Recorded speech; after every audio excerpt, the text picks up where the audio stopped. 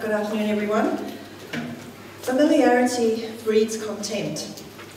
We've all heard the saying, and we know it to be true in many contexts. When we have easy access to someone or something, we tend to perhaps not value it as much. But as diversity consultants, we work across industries and organisations, and what we're seeing is exactly the opposite.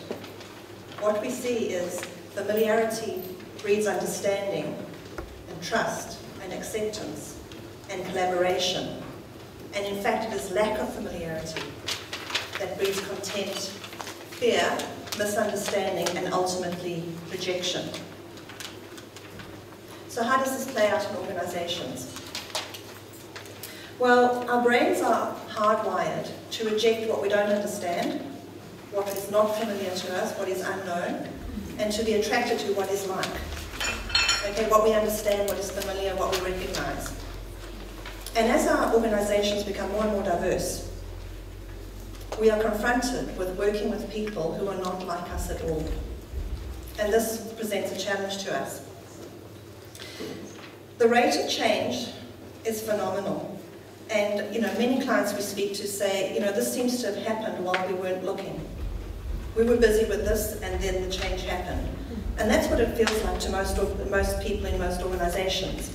And what we were talking about this morning, while we can celebrate the fact that Auckland is a very diverse city, we must remember that we got here more by default than by design. We didn't set out 20 years ago to be the most super diverse city in the world. It happened as a result of our migration and as a result of people coming in from offshore to work in New Zealand.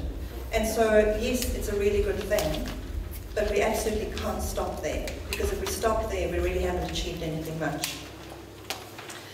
There's a wealth of research. We've listened to the numbers, we've listened to the research around why it's good for business, why potentially we all need to do this. And while research and best practice and case studies are really useful, this afternoon I'd like to share with you just a few of the learnings that we've gained from working with clients in this space. And hopefully you'll be able to take some of these learnings back to your own organisations and hopefully give you some food for thought. So, lesson number 1. Culture is much more than ethnicity. And I know that we in this room know that, and we've been talking about it all day. But when we go into organisations, the word culture is used synonymously with ethnicity. And the problem with that is that it's too narrow a definition. It doesn't give us the full picture, because culture is about everything that makes up that individual. And it is more often influenced by the things that you can't see in the person, like their faith, and their upbringing, and the social context in which they've been brought up. These are things you can't see. The thing that you can see, or you think you can see, is ethnicity. So we tend to hang on to that. But in fact, people are influenced by much more than that. And if you take this paradigm as an organisational leader, that culture is much more than ethnicity, then your strategy around counting how many people in your organisation have a particular ethnicity really doesn't carry much weight. Now, I'm not saying it's wrong to understand what your demographic makeup looks like in your organisation, because it's a very good starting point to understand whether your employment base reflects the community you operate in and the customers you serve.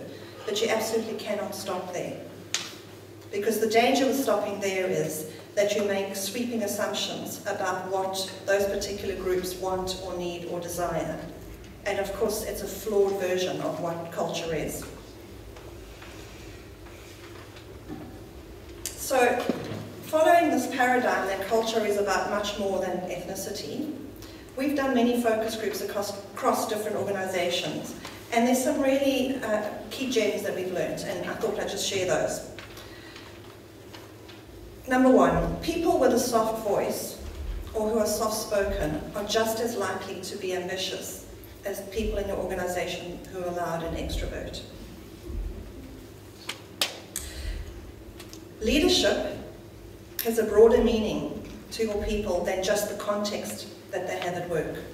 For many people in your organisations, they are already leaders in their community and in the area they live in and in their society. And often, within organizations, we fail to see that potential.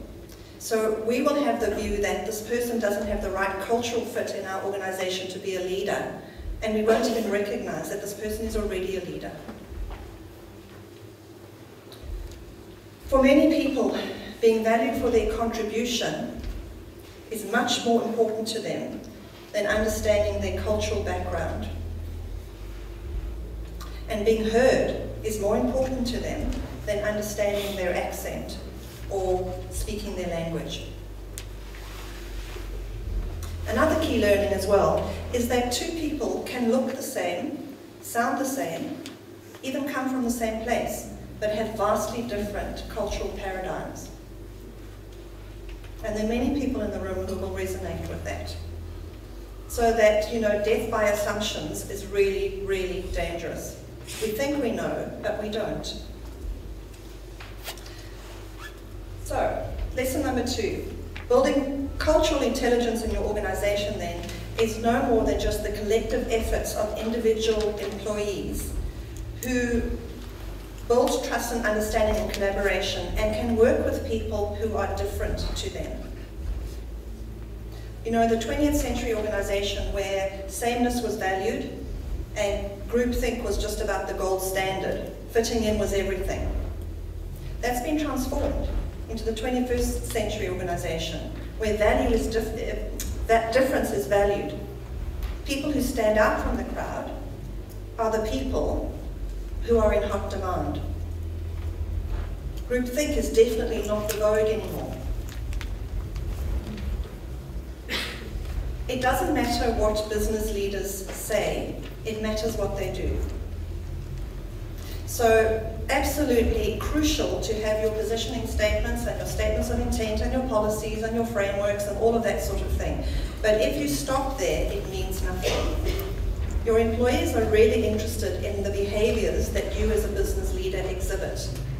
And as we've seen, it's about building trust, and it's about authenticity, and it's about vulnerability. And this is a very scary place for many, many business leaders.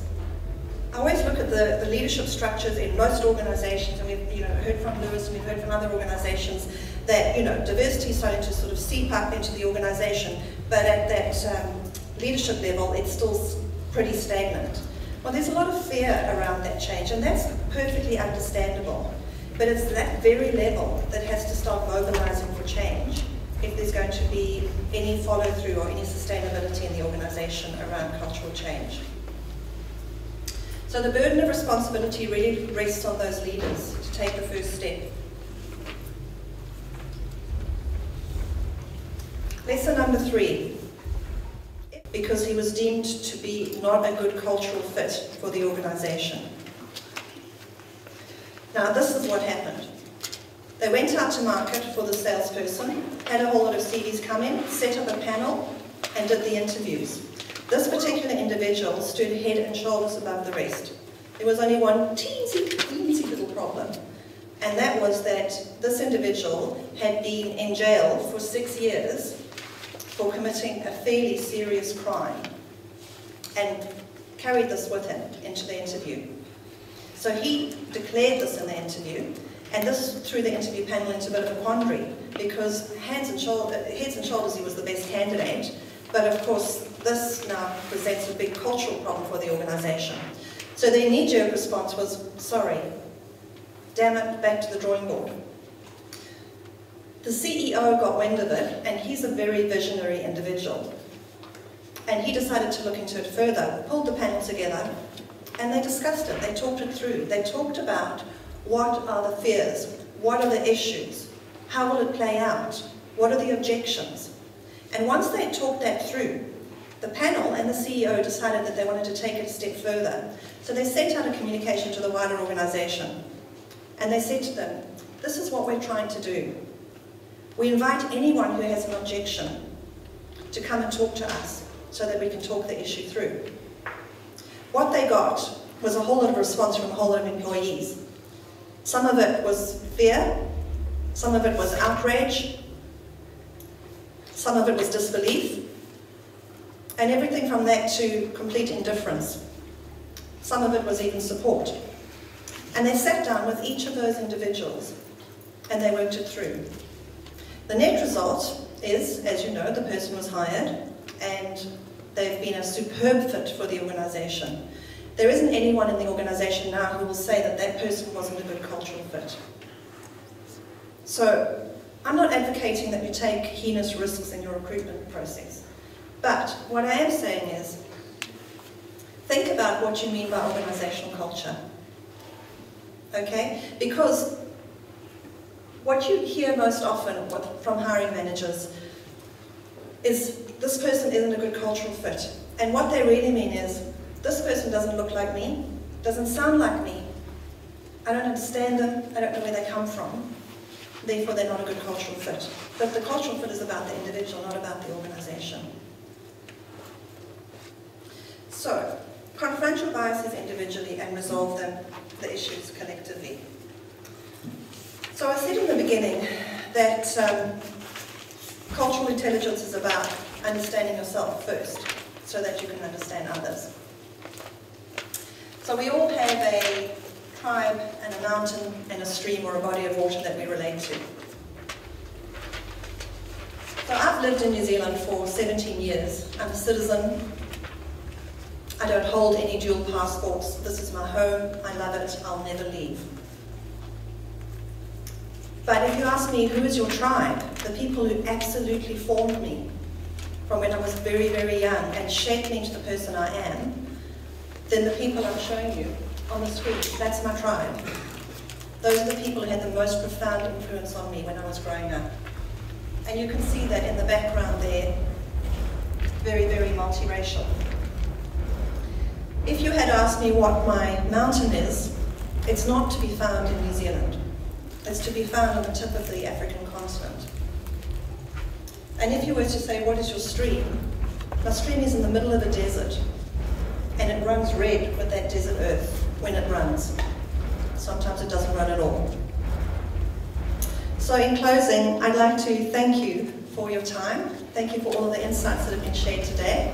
And I'd like you just to turn to the person next to you, and in 30 seconds, ask them what their tribe is, what their mountain is, and what their stream is. Thank you.